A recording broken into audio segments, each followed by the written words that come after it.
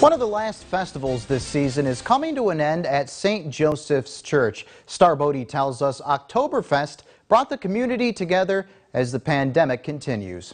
The 14th annual Oktoberfest is one of the last festivals adapting to COVID-19 changes. It's been different. I don't want to do this ever again like this. We like to have all the people here having a fine time, dancing, singing, all the vendors. It's the best way to go because it really brings people together. This festival took months to plan as the Commonwealth continues to adjust to precautions.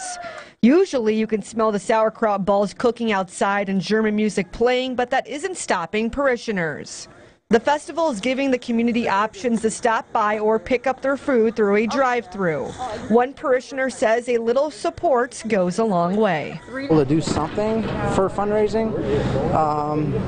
In addition, just to get out of the house to do something, I think is important to help out and for your mind, your body, your soul, so to speak. Oktoberfest chairs say while this is the last ethnic festival of the year, they say it's humbling seeing that the community continues to show their support during these tough times. That's after seeing how nearby parishes modified their fundraising events. It has been a community effort to try to help all of the area festivals to come up with how do we make these happen. Star Bodie, Jet 24 Action News.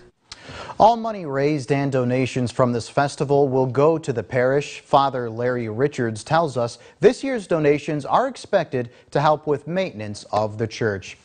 Businesses across the county are doing what they can to continue supporting Johnny Heibel. On Monday, October 12th, Buffalo Wild Wings off of Interchange Road will donate 23% of all proceeds from dine-in or takeout orders. This money will go towards his recovery costs. The McDowell senior football player is suffering from a brain injury from a football game against Cathedral Prep. Coming up after the break, the Brig Niagara will set sail in 2021. We'll tell you about the fundraiser that kept the famous ship afloat.